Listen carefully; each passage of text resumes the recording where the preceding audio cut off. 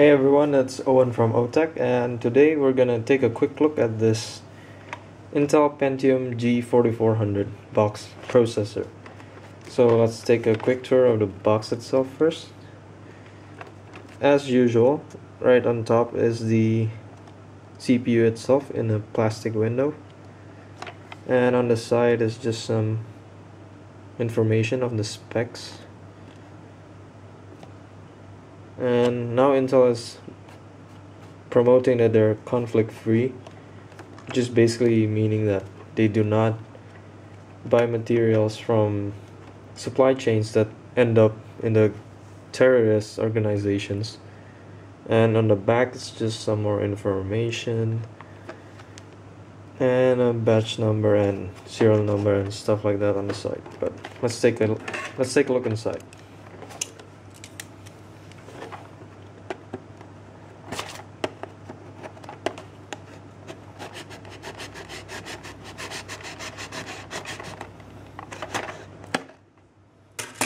There we go.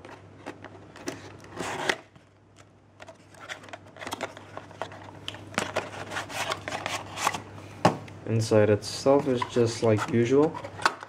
The Intel heatsink, which we'll take a look over here, which is the simple one without the copper core, because those ones just come with the i7s and the i5s, if I'm not mistaken. But yeah, there's a pre-applied thermal compound and a 4-pin PWM fan on top, and apparently this one's made by Delta. So yeah, the CPU itself is here, and we'll just open it up and show you guys.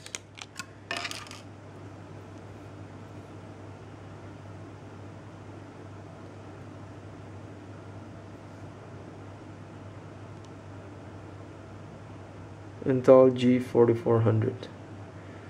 If it would just focus.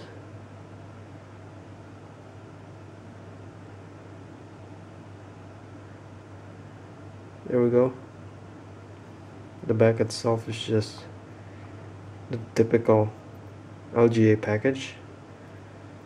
So yeah, that's it.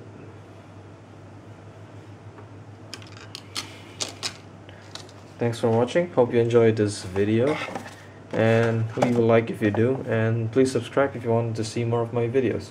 Thanks for watching. Hey everyone, it's Owen from OTech, and today we're gonna take a quick look at the G-Skill Aegis DDR4 memory.